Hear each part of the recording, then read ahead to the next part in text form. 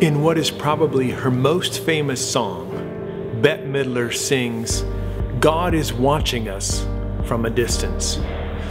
In these words, she captures what many people think, that God is not active in the world. But does God have a hands-off policy toward us? Are we on our own? Or is God personally involved, interactive, and relational? I think Bette Middler is wrong.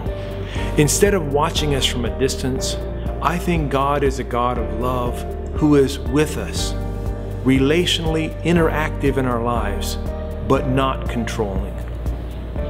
To make good sense out of life, maybe it's time we start believing in and cooperating with the uncontrolling love of God.